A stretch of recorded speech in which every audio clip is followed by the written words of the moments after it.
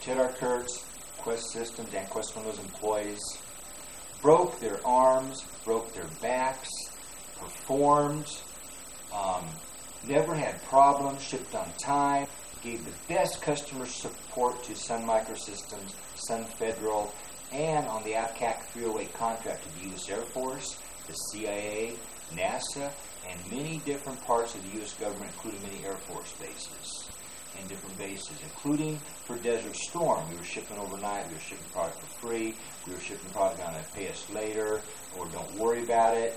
And we were really servicing Sun and Sun Fed and the AFCAC 308 and any customer related to Sun. We did the best we could for Sun.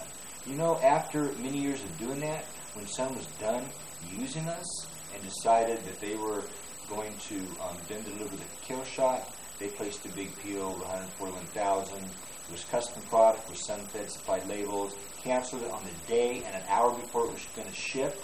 It all went into dumpsters. It was unusable for any other customer.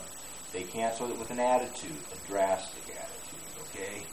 And they were trying to say,